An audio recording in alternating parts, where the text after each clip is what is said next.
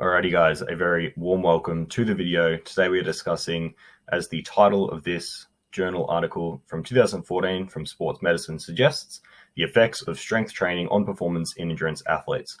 So we know that a lot of the professional athletes in triathlon, in cycling, running, swimming, all those endurance events are doing at least integrating some form of strength training into their routines.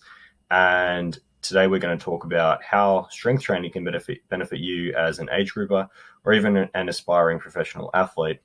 However, there are always caveats to any time you introduce something new into your training or new, modality of training such as strength training. So the key things, just to highlight the findings of this meta-analysis that looked at 26 different studies, was that strength training in well-trained athletes training more than 6+ hours a week improved time trial performance significantly, economy significantly, so the rate at which you are expending energy for given performance, VO2 max significantly, muscular power, and overall race performance as well.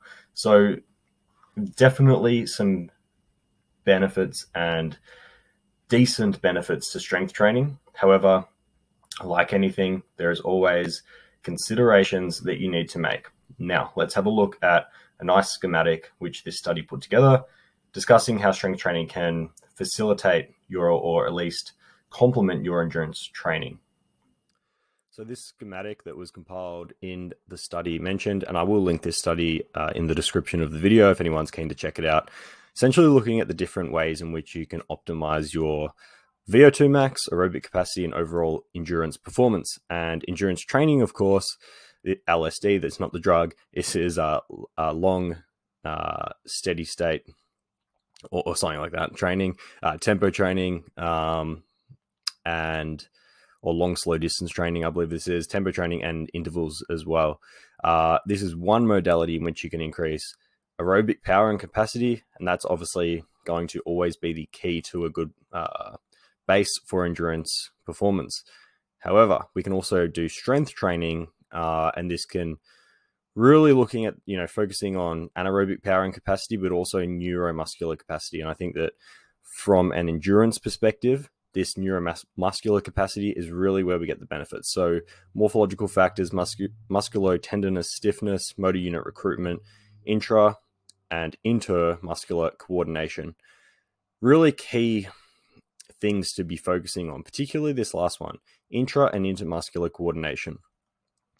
Obviously, most people can go and run, most people can ride, most people can go and swim. But if you have deficits in activation of specific muscle fibers or muscle fiber recruitment, if you have imbalances in muscular strength, say between your glutes, hamstrings, quadriceps, and you have imbalances which then predispose you to reduced economy, reduced efficiency, and even then injury risk, then of course, this is where strength training, and in particular focused strength training, can really, really shine. So looking at all factors that lead to improved endurance performance, VO2 max being one, general training and muscular memory, muscle strength, lactate threshold, economy, a big one, and then muscular power factors, incorporating muscle unit recruitment, intermuscular coordination. And so this is where strength training can really benefit endurance athletes and even age group athletes. However, this is an important factor which highlights the fact that the endurance training itself needs to be specific, and you need to be going to the gym with a specific purpose, training a specific muscle group that's also relative to the performance you're willing or looking to improve. Going to the gym and just doing 100 bicep curls isn't necessarily going to improve your triathlon performance, but focusing on compound movements, functional movements, improving the strength of the glutes, deadlifts, and really trying to maximize stability of the core, of the hamstrings, glutes, quadriceps, etc. Even if you have, instabilities in the ankle, improving ankle strength, but also balance and the equilibrium balance and dynamics, all super important. So when you think about strength training, there can be many, many benefits, particularly even for age group athletes. However, one key thing is the specific factor, or the factor of specificity, and the fact that you need to be going in there with intention and not just walking in there, throw weights around, gain a whole lot of muscle, because at the end of the day, if anything, it might make you a little bit stronger. It's probably going to slow you down. You don't necessarily need to become a bodybuilder in the gym. The purpose should always be to improve economy and efficiency and to activate neuromuscular pathways which may have gone dormant, may have gone a bit weak or lazy.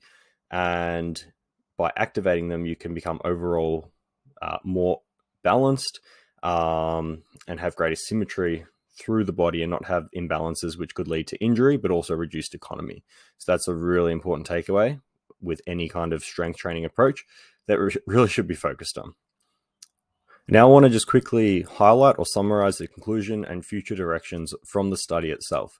So we'll read through as follows. The present research available suggests the inclusion of strength training in an endurance athlete's program for improved economy, muscle power, and performance. It is important that future researchers and coaches are aware that muscular force velocity adaptations are dependent upon the duration of the strength program, the current strength level of the athlete, and the exercise or exercises administered, including velocity and loads of the exercises. For long-term improvements in weak, which would be neuromuscular inefficient or non-strength trained endurance athletes, the present literature demonstrates that a general maximal strength orientated program may initially be the most appropriate and efficient method for improving maximal force, power, and reactive strength capabilities. Endurance athletes with high force capabilities may need to place a greater emphasis on explosive or specific explosive and reactive strength training to gain further improvements in performance. However, it is evident that future research, of course, is needed in this area. So this is an important point. Obviously, the strength training needs to be specific and it needs to be intentional, and you should always be going with a purpose for your specific goal, whether that's improving imbalances, whether that's increasing specific strength relative to the bike, relative to the run or the swim. However, you also need to be very conscious of your individual baseline level of strength and your general capacity in this area before you undertake any program. And this will dictate where particularly you should be starting in a program. So for long-term improvements, so for less experienced, I guess, or non-strength trained athletes or endurance athletes, a general maximal strength orientated program may initially be most appropriate. So this would focus on force, power, reactive strength capabilities.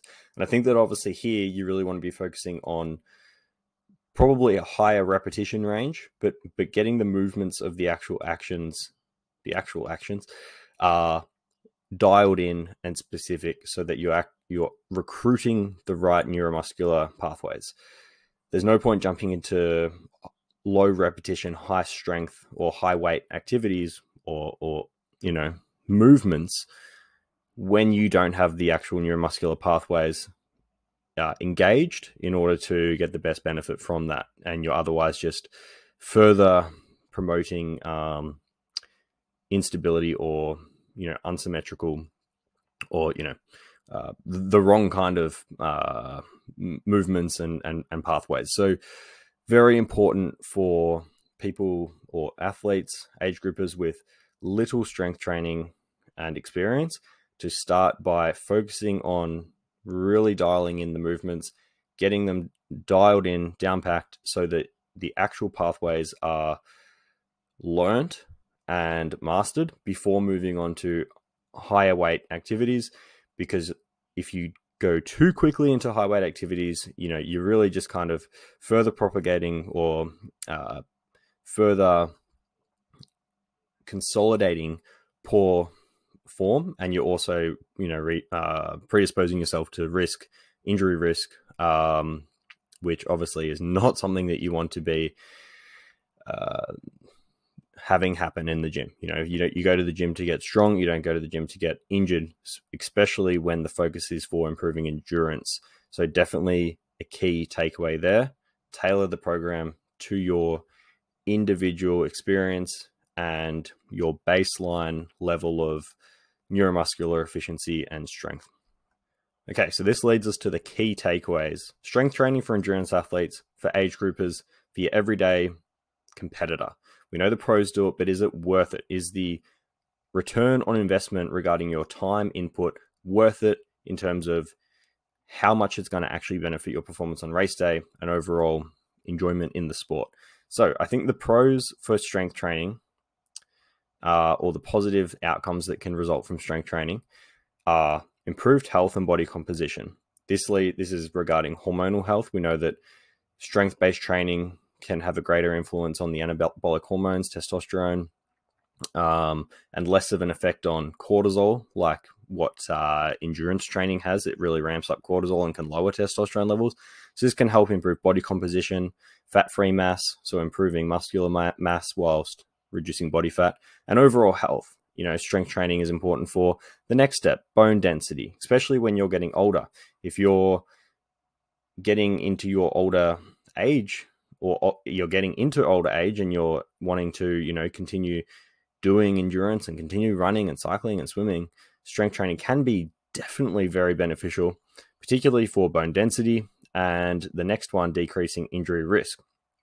And I think that overall, as we think about the pros of strength training, becoming generally a more balanced athlete. Remember that triathlon isn't often, for a lot of people, it's not their job.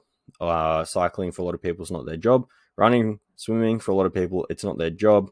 And so to merely confine yourself to being good at one thing, or being purely just only good at running really quick for a long distance, or etc., I think that from the mindset of being more balanced, more healthy, and an overall more complete athlete as an individual, strength training can be definitely important and make you a more functional, balanced athlete. The cons, or at least not the cons, but the things that you need to consider, are the time return on investment. So I think that if you are putting in a specific strength program for a specific goal and outcome, then the return on investment will be worth it in terms of the performance metric you're looking to modulate. So whether that's injury prevention and you have a design program relative to that, it's going to be worth it. If it's improved neuromuscular coordination and decreasing asymmetries within the body, it's going to be worth it. Getting more motor unit recruitment, it's going to be worth it. But if you're just going to the gym and it's non-specific, like this last point, wasteful if non-specific, you really are, in a sense, you know, you may still improve body composition, overall health, etc. However, relative to your performance, it might not have that much of a benefit. So ensuring workouts are specific will ensure that the time return on investment is worth it. And if you're only looking at it from a performance side of things, and say you have, for example, in your week, your busy work week with family, work, etc., 8 hours or 10 hours to train, spending 4 of those hours in the gym and 6 doing training, endurance training, may not necessarily or you may not necessarily be utilizing your time from a performance standpoint as well as possible. Maybe doing 9 hours of endurance training and 1 hour in the gym would be more beneficial. And for some people, the gym may not actually, or the strength training may not actually yield all that much endurance benefit for them relative to where they are, and they might just be better off doing more endurance training. So it's definitely individual specific, and you need to think about the time return on investment. You also need to consider the fact that if you do go too hard, or you're pulling up sore for multiple days, is this hindering your workout capacity, and is this hindering your ability to push in training? And therefore, again, are you negatively affecting your race performance by not being able to train as much, specifically for swim, for bike, for run, whatever it is? So you need to consider the fact that, is it going to hinder your workout capacity? And therefore you need to really kind of implement it around key sessions and be careful as to where you're doing the gym sessions, so that you're not predisposing yourself to poor workouts and even increasing your injury risk. So overall, I think that from a net benefit standpoint, strength-based training for endurance athletes is definitely something that is worth it, and is something that could be pursued by most athletes. However, I think that there's a few things you need to consider, and there's always going to be positives and always going to be negatives that need to come into the equation. However, if it's well balanced, if it's smart, if it's structured, specific, and not in excess, and if your time allows and it's not placing an additional huge stress on your life that you need to be rushing to the gym and sacrificing other things which are important to you, all those things considered, I think that it can be definitely beneficial for endurance athletes. Let me know what you guys think. Let me know if you guys do endurance training, and if you're an endurance athlete and you do strength training. And I'd like to hear everyone's opinion. And I hope that was an interesting discussion nonetheless for you guys. So take care, and I will see you in the next video. Post any questions down below. Appreciate all the support. Thanks, guys.